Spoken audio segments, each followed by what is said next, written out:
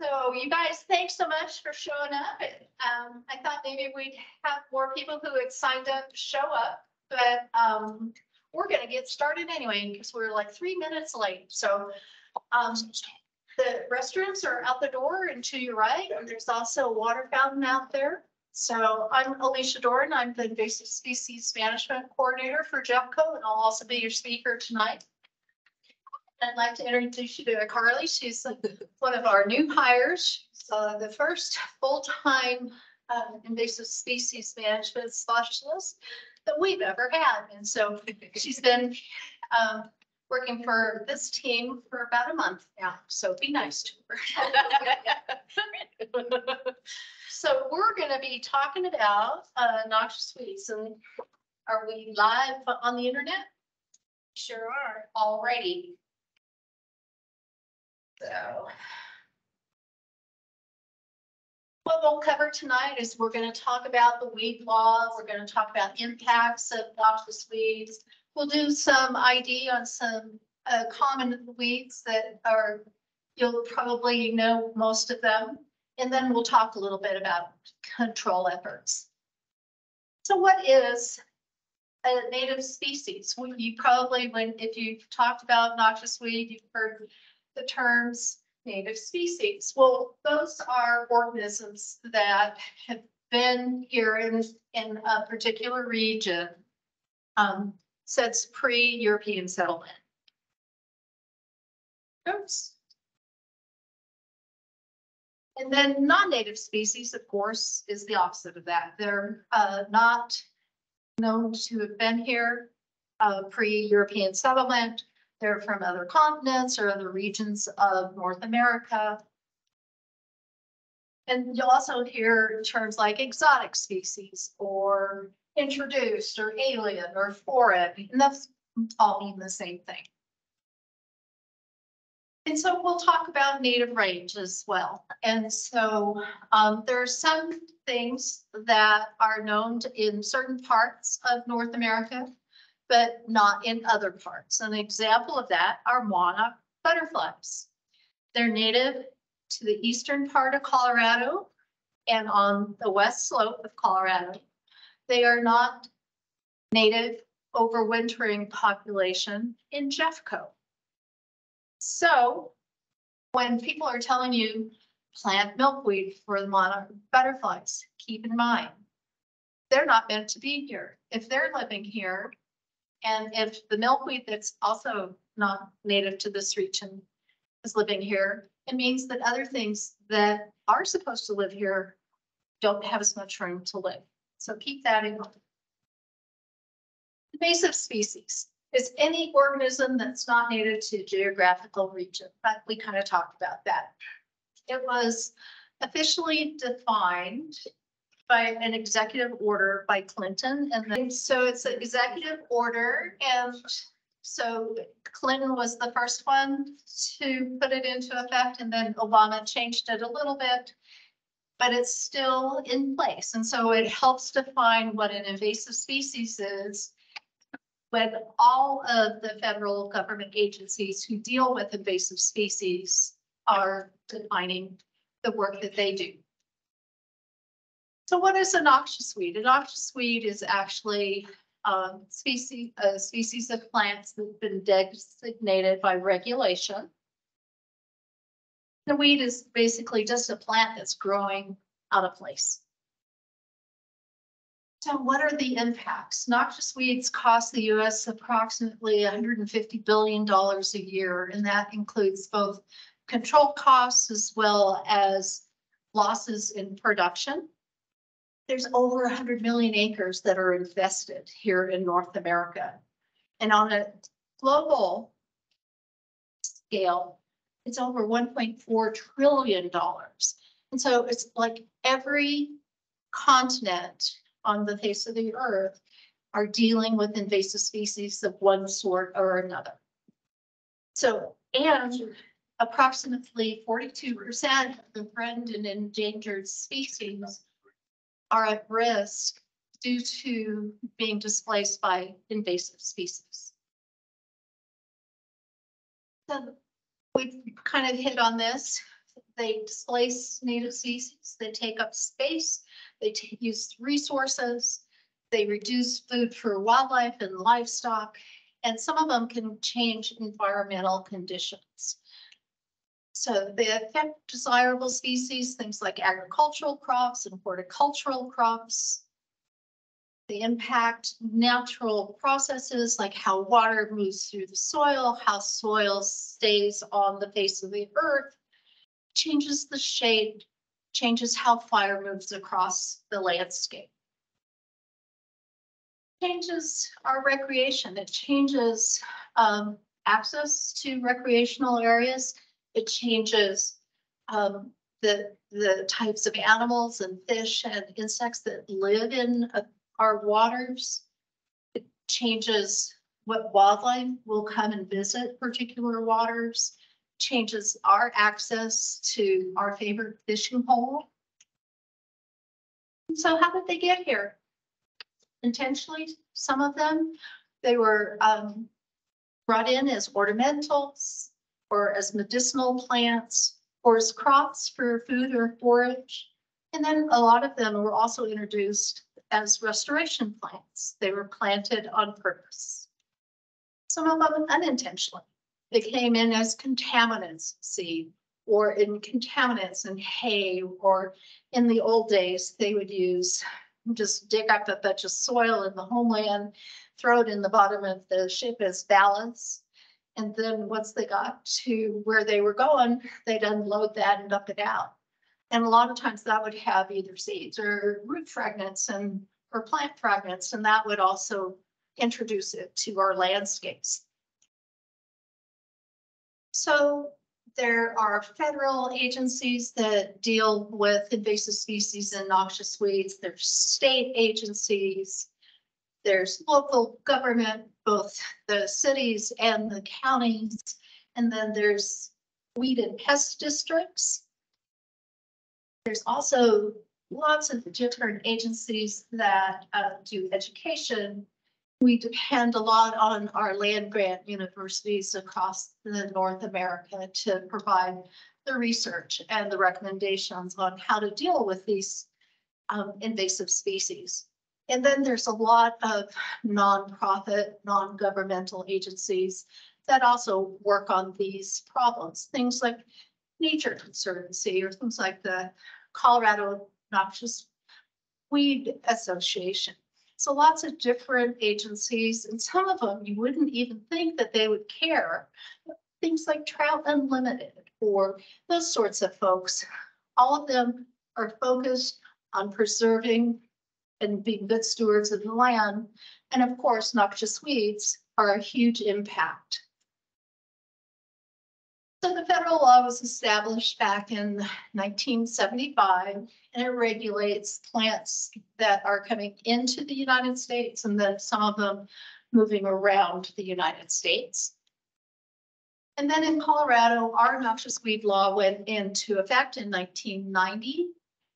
It was modified in 2003 to add a prioritized noxious weed list. And this is the text of the law from back in 1990, and I'm not going to make you read it. I'm not going to test you on it. But what it requires is that local governments, both cities and counties, have to have a noxious weed advisory board. In Jeffco, our advisory board is our board of county commissioners. They have to have a weed plan, and each location is structured differently. So some of them have advisory boards made up of their local government representatives, or some of them have private property owners serve on it. And what the law requires is that the majority of the advisory board is made up of private property owners. For counties, it has to be within the unincorporated portion of the county, and the majority of them have to have 40 acres or more. And then in addition to the state weed list, local entities can pass an ordinance and add additional plants to their weed list. So in 1990, we had 5 weeds on the weed list. 2023, we have 96. That's an increase of 1,820%. So as you can imagine, it's a little bit harder to get everywhere and to get everything addressed than it was 30 some years ago. So the rules are updated every 2 to 3 years. And what happens there is they look at where they're drawing the eradication zones. So the list is divided up into list A, which are plants that are not very common across the state.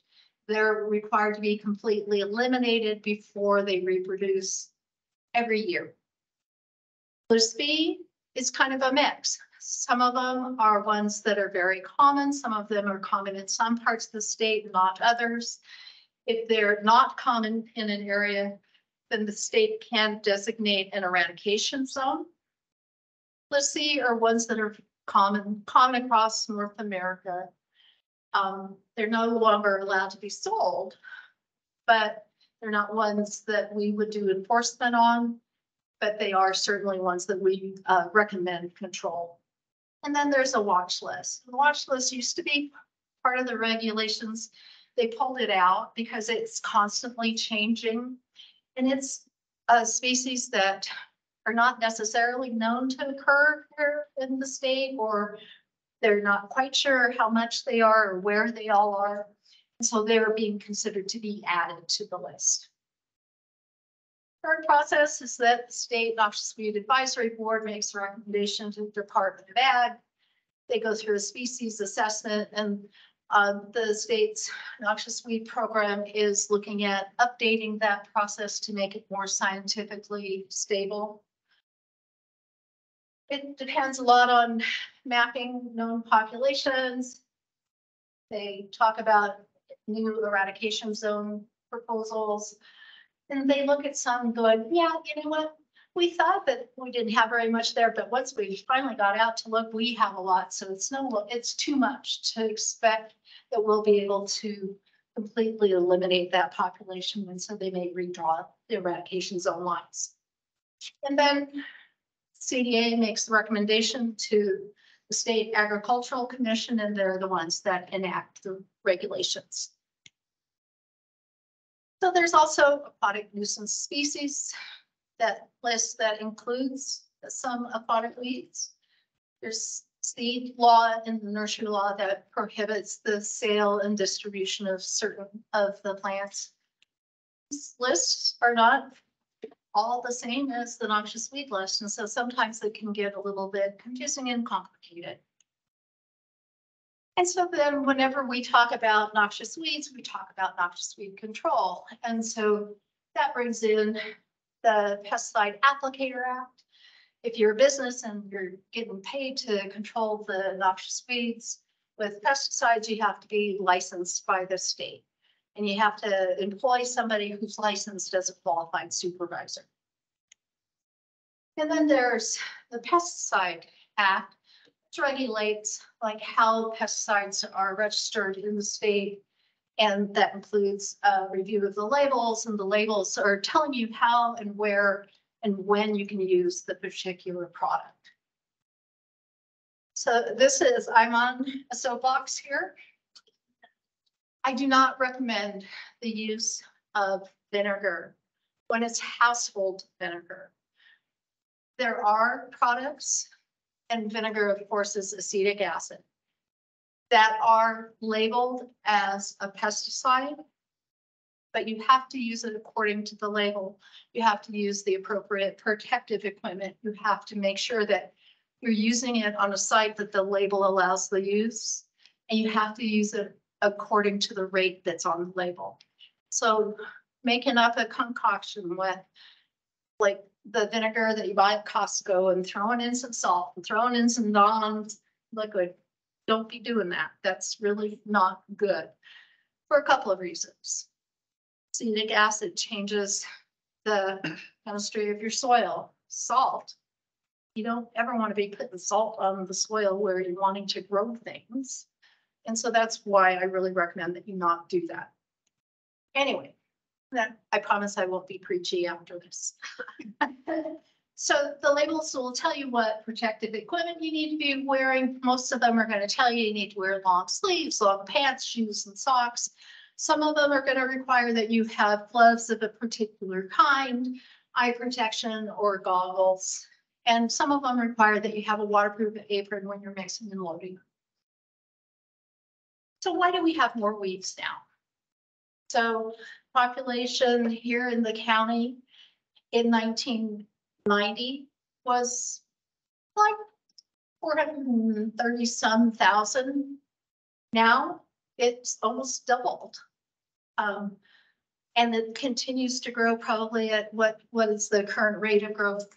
I know it slowed down a little bit, but it had been like about 10 to 15 to 20% some years. So those people are coming from other places. And so not only more people on the land causing more disturbance, but they're coming from other places where they have the potential of bringing in seeds or plant fragments or intentionally planting things that are not native to our area that could potentially become a noxious weed if they're not already. And then we live at such an amazing location. We're at the crossroads of the continent, both from a transportation corridor perspective, as well as the plains meeting the foothills. And so that creates lots of microclimates and lots of different sorts of ecosystems. And so we're not dealing with just one kind of landscape. We're dealing with lots of different types. And so the weed law requires that you have to use integrated approach. An integrated approach is defined as education, prevention, good stewardship, and control. And people oftentimes forget the top three of these. They just jump to the control methods. So what do we do here at Jeffco? We do events like this. We do meet with HOAs and private landowners. We do mailings and site visits and do all kinds of stuff to try to really engage the residents of Jeffco and educate them about noxious weeds. Prevention, pretty simple. Make sure that you clean out the seeds off your shoes and off your gear before leaving an area. Control. There's 4 different main types of control. One of them is biological, and that's using organisms to attack the different parts of the plant. There's, of course, chemical. There's cultural, using things like mulch or doing timing or reseeding. There's mechanical. You can pull some weeds, you can pull. Some weeds you can't. And good stewardship. I love this picture. Because if you manage your cows well, you can still have nice grass, like on the right-hand side. If you don't manage your cows well, like on the left-hand side and down in the front, you're going to end up with a huge weed patch, which you probably don't see them very much, but down at the bottom it looks like a bunch of white little polka dots. Well, that's all diffuse snapweed. Cows don't eat diffuse snapweed. And so I was talking to a friend on the phone today, and he was telling me that he was reading an article that in 16 square feet, that musk thistle growing within a 16 square foot footprint takes up over 40% of the available space. And so that means that the desirable forage is no longer available for livestock or wildlife.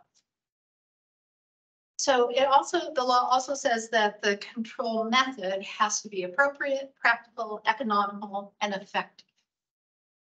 So keep those sorts of things in mind as we talk about control later on. And so I always like to talk about, these are the things you need to be thinking about as you develop your weed management plan.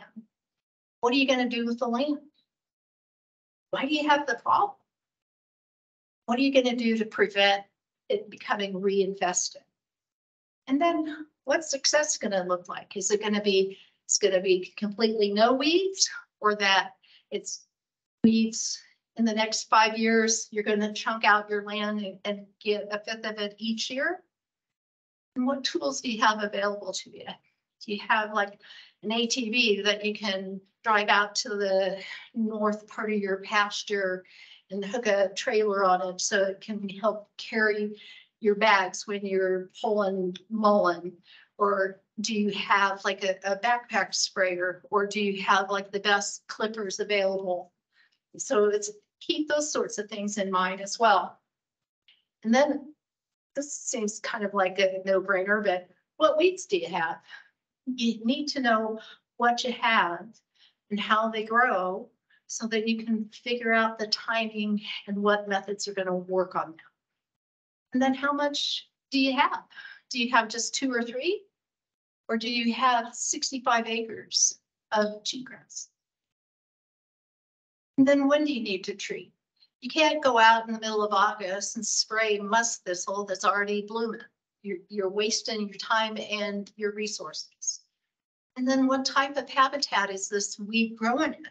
Is it growing in the creek or next to the creek? Is it growing in rocky soil, or is it living out in a nice prairie? And then do you have to get rid of every little bit of it and prevent it from reproducing that year? Or is it one where you can work on it over time? And then how do you choose the control? We kind of hit on that a little bit. It's how does it grow? Is it an annual or biennial or a perennial? How does it spread? Does it spread by root or by plant fragments or by seed? When does it flower? There's some weeds that you probably saw coming in tonight. It's like horticress. It blooms early. Or cheatgrass, it's already going to seed. And there's some other weeds that haven't even got started yet. So, and then again, where is it growing? So we're going to focus on this list.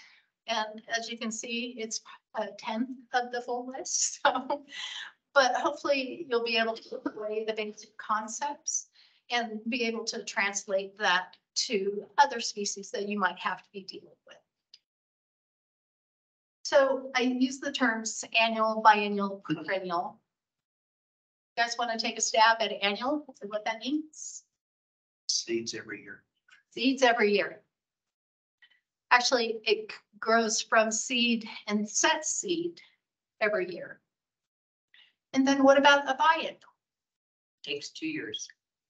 So it starts its life early as a seedling and a rosette. And then the second year it bolts, sets flower, and then dies. And then of course a perennial. Right?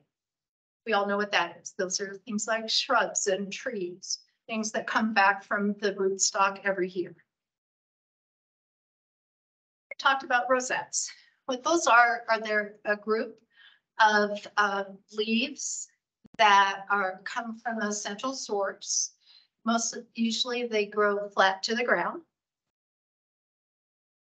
And I use terms like pre-bolt, early bolt, and bud stage. So pre-bolt is when it's rosette and just starting to lengthen. The early bolt is when it's started to send up that center stalk, but it really doesn't have any flower buds on it yet. And then bud stage is when it's just starting to swell and put up those little flower buds. So the first one we're going to talk about today is hairy willowwort. And this is one where we're really starting to see a lot of this show up in our waterways, and especially in the last 2 years. So it's mainly on the flatter, lower lands, but it is starting to move up higher into elevation as well. So it's a list A, so it's required to be completely eliminated. It's from Europe. We've known it here in Colorado since the early 2000s. There are some native willowworts that the leaves look very similar, but the flowers are very different. So the flowers on these guys, well, I'll get to that, sorry. It's in the evening primrose family, which I don't know, I think that sounds like a pretty family. It's a perennial, it's semi-aquatic, it likes to have its feet wet. It can get to be about 6 feet tall.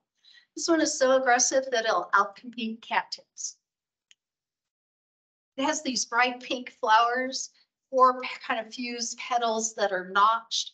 It has a very distinctive style in the middle that's white, and it's split at the top, and so it has like four horns.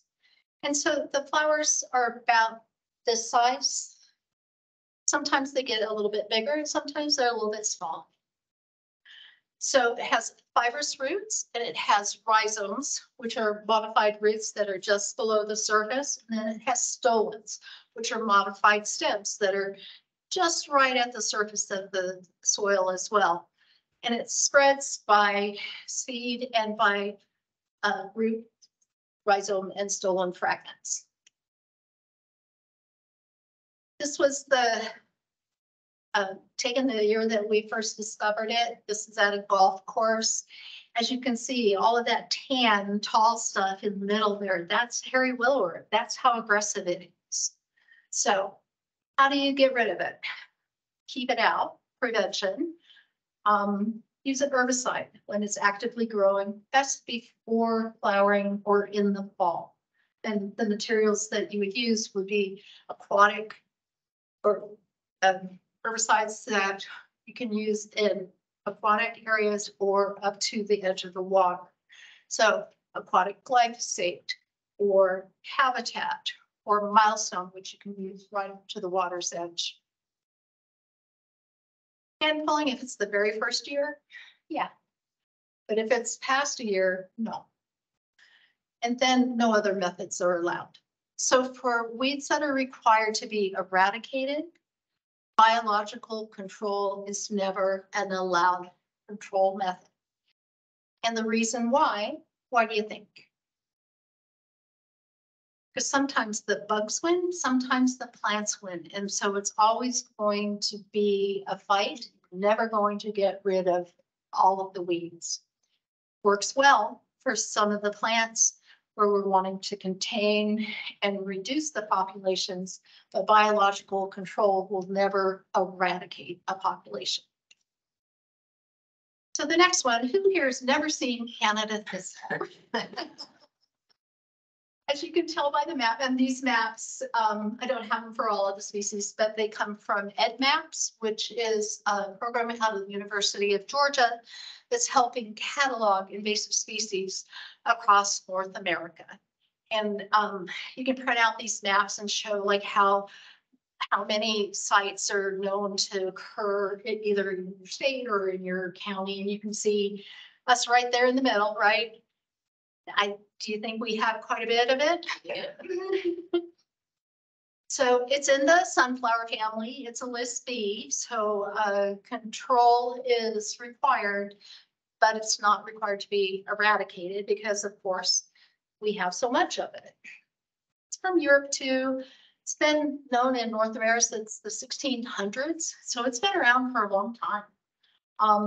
Over 120,000 acres reported in Colorado. I think we probably double, triple, quadruple that if we were able to map every location. Again, it's a perennial. It's called a terrestrial herbaceous form. And that means that it's leafy and that its stem is not woody. It's to be, they say 4 foot tall. I've seen them taller than that, and I bet you have too. Probably driving in tonight, you've probably seen stalks from last year that were 5-6 feet tall. Forms multiple stems coming up from, it has deep roots, and then it also has running roots. And the different roots, they have different growth buds. And so new plants pop up every so often and forms these huge, thick monocultures. It has a very variable colors on the flowers. Sometimes they're whiter, sometimes they're purple, and they are shaped different. Sometimes they're rounder, sometimes they're long and narrow. The majority of the patches you're going to come across are going to be either female or male. There's so much variability in this guy that sometimes you're going to find patches that have complete flowers that have both male and female parts. So the leaves are spiny and they hurt. So it reproduces by seed and by roots. The majority of the seed falls to the ground. The majority of the seed is not viable. The majority of the fluff that you see flying around at the end of the summer doesn't have seed on it. It's just fluff, but puts out a tremendous amount of seed. And so even if it's only 5 to 10% of the seed that's viable, that's 5 to 10% of hundreds of thousands of seed. So it does spread. But like I said, most of the seed is sterile. So that allows me to sleep at night. So, so how do you control it? Well, what do you think I'm harping on? Prevention, right? You can graze it early before it has any of the flower buds on it when it's very, very young and it's not too spiky. You can mow it like on a monthly or every 2 weeks basis through the summer and then hit it with herbicide in the fall. Biological control hasn't been particularly effective on this. There is a rust fungus that's naturally occurring and it seems to have some great potential. So if your patch has the rust fungus on it, you're very, very lucky. So otherwise you're left with chemical. So things like, because also the Canada thistle, it tends to be in areas that are a little bit more moist, like in drainages or over your septic system, that kind of thing. So in the wetter areas, you need to use, if you choose to use chemicals, use ones that are labeled for use in or near water. So the same ones that we talked about before, the aquatic glyphosate habitat, milestone up to the water's edge. If you're in the drier areas, the Transline or Telar are a good choice for you. Hand pulling, again, not recommended unless it's the very first year and the plants are no bigger than that. And by that, that's like that big. Otherwise, you're breaking off the roots. Those roots go down 30 feet. They'll spread like 15 feet or more in each direction. And like I said, little growth buds along each of those roots that if you fragment those roots, something like a 1/4 inch of a root will give rise to a new plant. And then you've started your patch all over again. Times 20. Sometimes it just feels like you're just making mad. Exactly. And so this one, musk thistle, this is one that's very, very common here in the area as well. This one, the flower head is much bigger. And we're going to talk about 3 of the biennial thistles that we have in the county. And then we'll also talk about diffuse snapweed, which is also a biennial in the sunflower family. So the commonalities is they all start the first year as a rosette. They all reproduce by seed. They all have a taproot.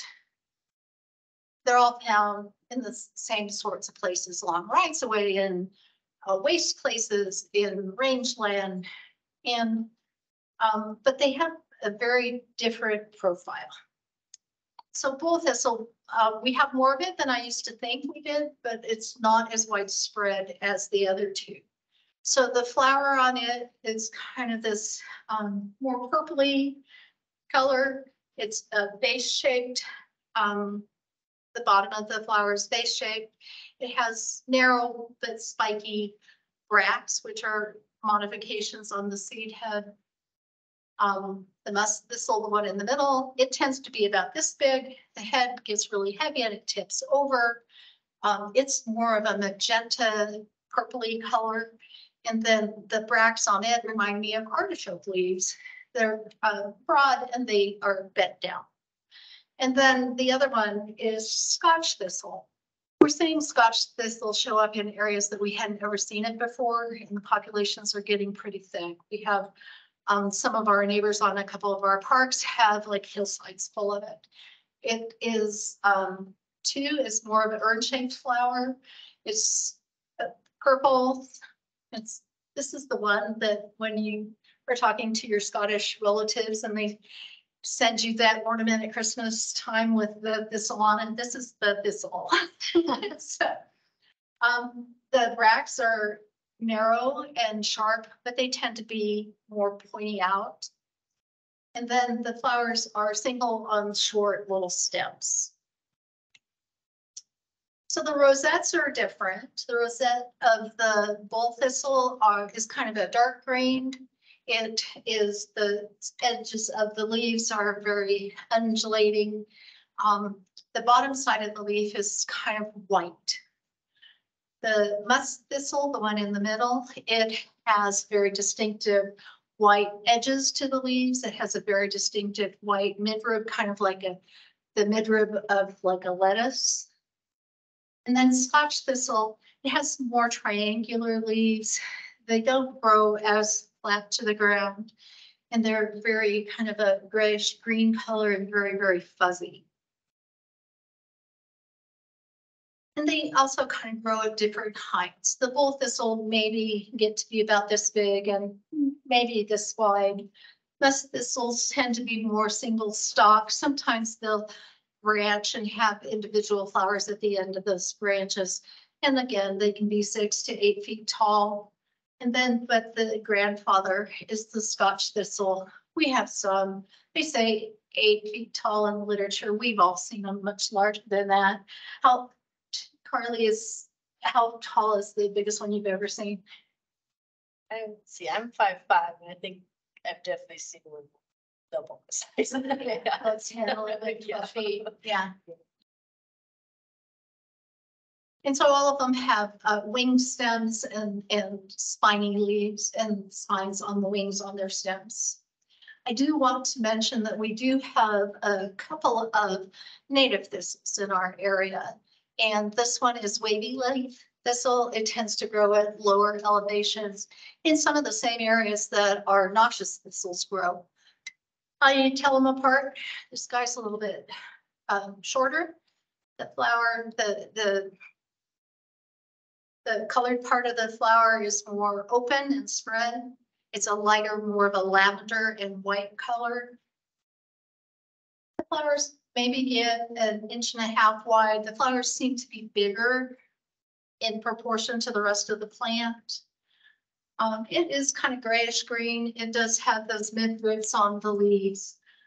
But this one is one that if you have it, keep it and protect it because it supports native insects and native wildlife. And so then the last biennial that we'll talk about here is diffuse snapweed. This one, again, it's in the sunflower family. It's a list B and control is required. The flowers are very distinctive with their bracts. The bracts have a point at the end and it has these eyelashes on the side. And sometimes the bracts, you don't see it here so much, but underneath the spine, sometimes it's a darker spot. We also have spotted knapweed in the county. Doesn't have the terminal spine, it doesn't have the eyelashes, and it has usually more of a distinctive spot. And then because that wasn't enough, we have a hybrid. And the hybrids can look like either parents or it could look like anything in between. So if it has the pointy bract, I lump it into diffuse snapweed. So usually has a single stem coming from the rosette and then it branches and they can get to be about this tall and probably about this wide. And these guys, they break off in the fall and will tumble and spread their seed as they go. And if you get a bunch of these, they're strong enough that they can even like knock over a chain link fence. So it's just amazing what nature will do to us, right? So the rosettes show up in the fall and in the spring. They're just starting to show up. This year is a little weird. Some of these things are showing up a little later. Some of them showed up a little earlier. So we don't know what's going on. So the rosettes, they're more highly lobed leaves. They look more lacy. And it too has a taproot. So for all of the biennial thistles and the knapweed, your control, what's number one? Prevention. And then, of course, removal. The time to remove these guys are at the rosette stage or at the very early bolt before any flower bud is formed. You want to get the top part of the root so that it won't grow back. And that way you can just leave them on the ground. You don't have to bag them and take them to the landfill. You can, if you wait too long, certainly can do removal when they're flowering. But with the Scotch thistle, you're using one of those huge garbage bags per plant. That can get a little bit expensive and they get heavy. And so hauling them back to your vehicle so that then you can get them to the landfill, it's a lot of extra work that you don't need to go through if you just get out there early and do it before they form any sort of a flower bed. That's another soapbox. Sorry, guys. And of course, the herbicides, and these will work on all of those, the biennial thistles and the knapweed. 2,4-D plus dicamba, curtail or transline, they have the same active ingredient. Milestone, Tellar, or Esport. And again, you want to get it in the fall at the rosette stage or in the spring before they start to bolt or that very early bolt stage. If they are looking like this, don't spend your time spraying them. These are going to die anyway. And once they have any kind of swelling in their flower bud, those seeds are going to germinate. And so spraying them at this time is going to kill the foliage. It's not going to stop the seed. And so obviously you're just wasting the materials and your time and effort. Dalmatian toadflax. This one's one of the ones that showed up early this year. And this year, we seem to have a lot of it. So it's in the snapdragon family. It's a perennial. Reproduces both by seed and by root. It too has a spreading root system, but it also has a really hefty tap root. It's required to be controlled. It's on the list B. Flowers are about 3/4 of an inch wide and about an inch long. And they look like snapdragons. The leaves are egg-shaped and they're attached directly to the stem. And multiple stems come from the root crown. And they're kind of a grayish green color. Treat pre to early bolt in the spring, or really the best time to treat it, and it's more effective in the fall. And sometimes they recommend that you wait until after the first frost. The leaves on this guy are very thick and they have a very waxy cuticle, and so by having that frost event, it helps break down some of that cuticle and it allows the herbicide to penetrate those leaves a lot better. Your choices are a little bit slimmer. So the 2,4-D plus dicamba, probably not the best choice, but if you have this like in a garden, landscape garden, ornamental planters, that sort of thing, that may be your only choice. Otherwise, if it's more of a rangeland, the Esport or the plateau works well on it. There's also we're finding this biological control agent has been very successful. We're really excited that the populations on the trials that have been put out are really starting to increase. So there's hope down the line. So these are available. You can get on the waiting list with the State Department of Agriculture. They have an insectary out in Palisade, and then they also have a team that work on our side of the range. And so you can get on the waiting list, and if they get enough beetles, they'll sell you some. So it's always I always encourage using an integrated approach. If there's 3 or 4 methods that are going to help you, take advantage of it. Again, a native that is blooming, and sometimes it tends to bloom earlier, but this year I think it's going to be a little bit later. It's called Golden Banner. different plant family. This one's in the pea family, and so it has a very distinctive pea flower. Colors are the same. The fact that it has like a two-part flower with a lip on it sometimes confuses people. But this one too, remember, peas always have leaves of 3. So that's how you tell it apart. And again, this is a good one. Sometimes people, ranchers prefer not to have this on their property. But if you have a naturalized area, this is a good one to have. Leafy spurge. This one I think we're going to have quite a bit of this year. So it too is a perennial. This one's in the spurge family. It has latex in it that can be caustic. And so it's not one that wildlife or livestock prefer to eat. Though goats will eat it and can help work as like a mower with legs is what I call it. So yeah, perennial required to be controlled. Flowers can be about 1 inch wide. They're the distinctive kind of yellow-green color. The leaves are lance-shaped. When the seed pods ripen, they have this gel in it that when they ripen, they explode and they can expel the seed out to like 15 feet or more. So very adaptive. And then it has roots that go down very, very thick. Remember what I talked about the Canada thistle roots and how they have little buds? This one makes that look so wimpy. It's like these guys, you can spray it with herbicide and it'll take that herbicide and kind of like exclude it out. And so the herbicide only maybe goes down a certain distance in the roots. So very well adapted for survival. So you need to outthink it. So best time to treat it is in the fall.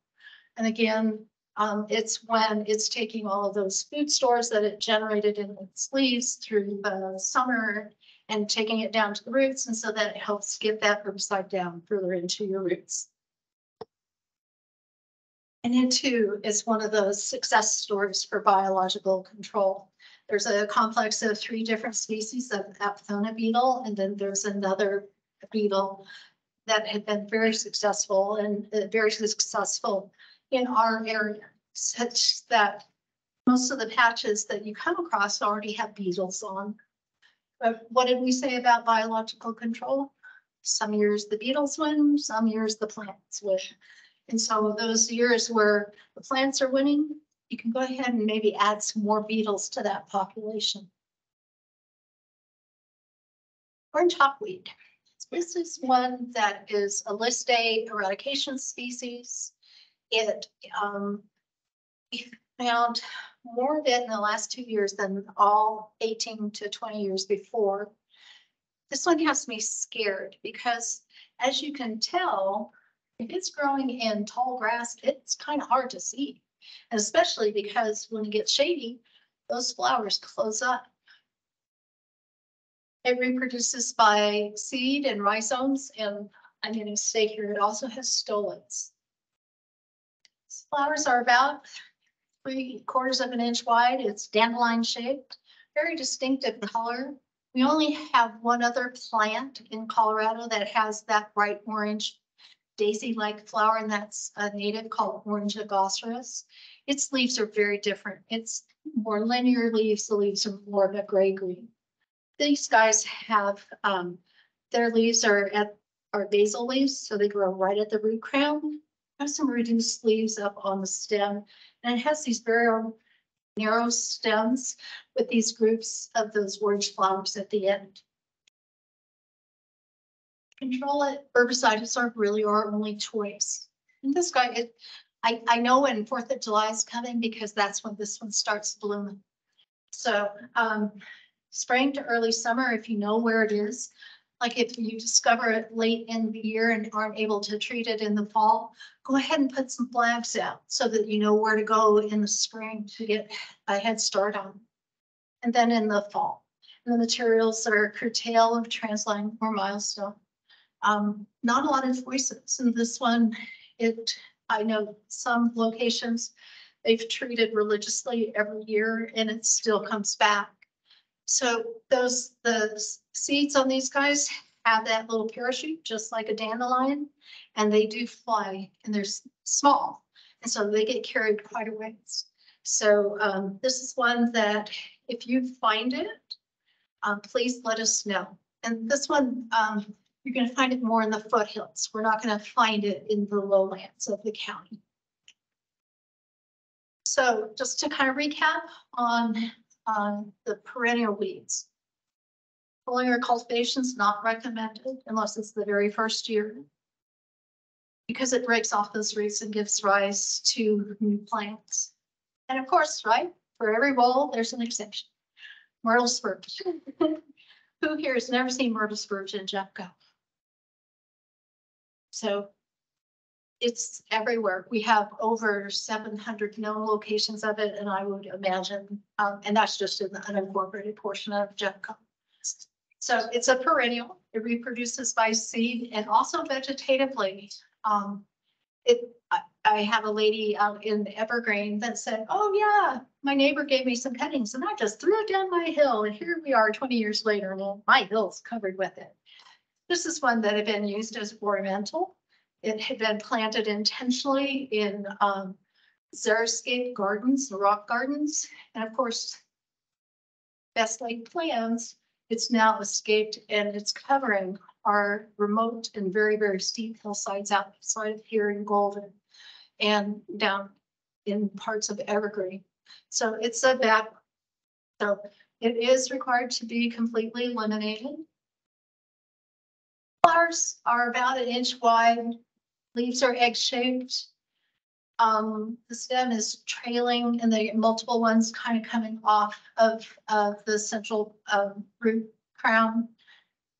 It says that maybe 8 inches long. I've seen them way longer than that. So, and it has the huge, deep taproot. The taproots can be like this thick on the older plants, and they can be like this long. And then they have these lateral roots that sends out as well. And this one too, when the seeds ripen, just like leafy spurge, they'll expel 15 feet or more. So, and I am convinced that this one is being moved around either by birds or by small groups, because it shows up in places that, how did it get here? So it's a mystery to us.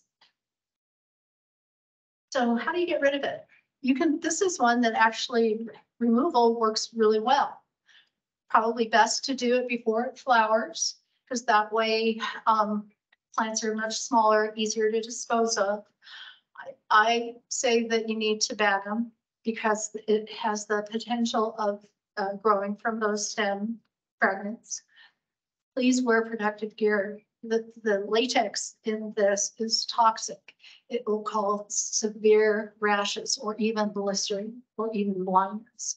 So make sure you're wearing good, heavy, sturdy rubber gloves, long sleeves, eye protection, and then wash yourself with soap and water after you've handled it.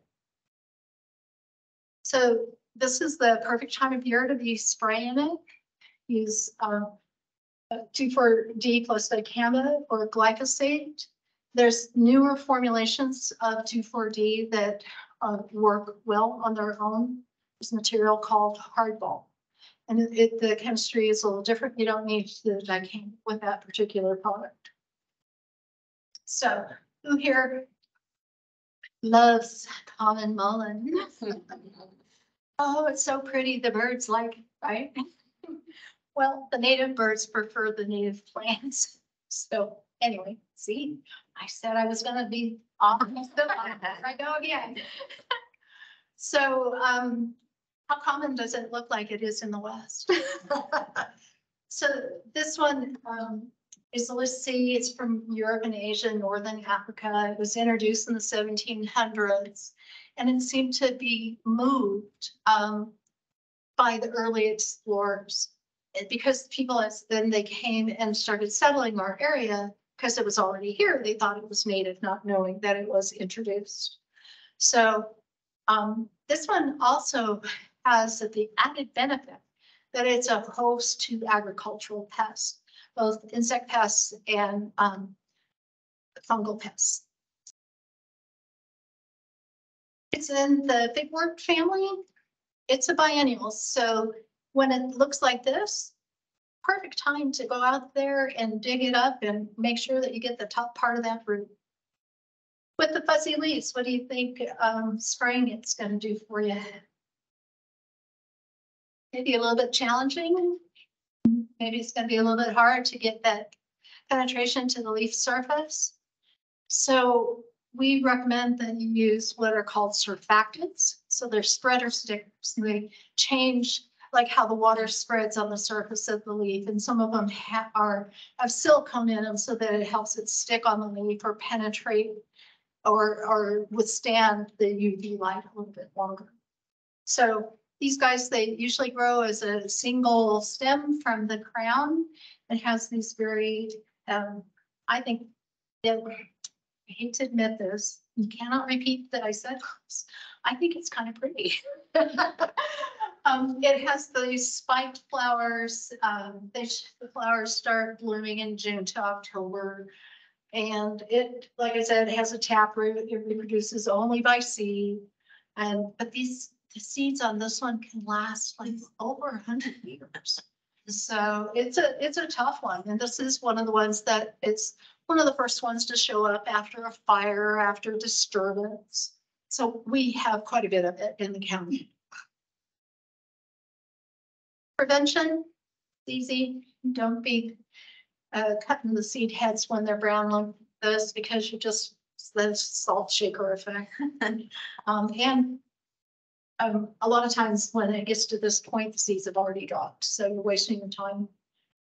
Removal, when they're small, before they have any kind of a flower bed on it, you can, like I said, dig them out, get the top part of the root and leave them on the ground. Or you can treat it with herbicide in the spring, right when it's starting to elongate. So after it gets any taller than this, you kind of missed your window. You can use the milestone to the water's edge and then teller. So this one's a little bit tough to kill sometimes. So, but the more you stay on it, the more progress you're going to make. So I don't want to discourage you, and it's certainly one that from an aesthetic perspective, it's nice to get rid of. So what are you going to do? Here you learned all this stuff today, and I'm going to make you go out and be warriors for us.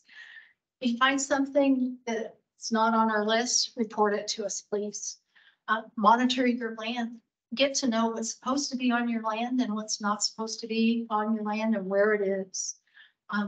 Address your problems early. And by early, I mean when your populations are small, and then also early when your plants are small, so that your timing will give you much more effective control. Encourage your neighbors, right? How many of you have neighbors that have moved in the last 5 years? Right? We've had a lot of new people move into our area. Not everybody's heard this talk. And so a lot of times people are used to maybe seeing some of these species in parts of the world where they come from and don't realize that here in Colorado, they're ones that we want to get rid of. Or they think they're pretty. Well, yes. I mean, that's a common conversation in my neighborhood. It's like, but they're so pretty. You know what? So what do you say back? But there would be other prettier things. That's the right answer. So, and then, right, I've hit on this like a million times tonight. Consider prevention. Prevention, seriously. Was it Ben Franklin or did he just repeat it? You know, can he say, does a penny earned? You know, it's like the more you can do to not have to control things, the better off you're going to be. You have much more time to go do the things that you really enjoy doing. So, we have this landowner's guide developing a noxious weed management plan. You can download that off of our website. And then also I have fact sheets for all of the weeds. If you just go to the weed identification page over on the left, or the different weeds, or we also have thumbnails where you can hit on it and it'll take you to information page that'll have links to the fact sheet for each of the weeds there. So this is my contact information. please feel free to read it out to me if you have any questions about what we talked about here tonight, or if something else comes up. And now we have time for questions. I have some questions. Sure. So we have several of the biennial type of evil roots, and I've noticed like the common teasels, Mhm, if I take just the top 3 or 4 inches of the taproot, mhm. silly they will still set up little like offshoots from that taproot. So how much of the taproot do you really need to get on? I think on teasel, I would go 6 to maybe 8 inches. Okay, so for the thistles, the biennial thistles, 3 or 4 inches worth?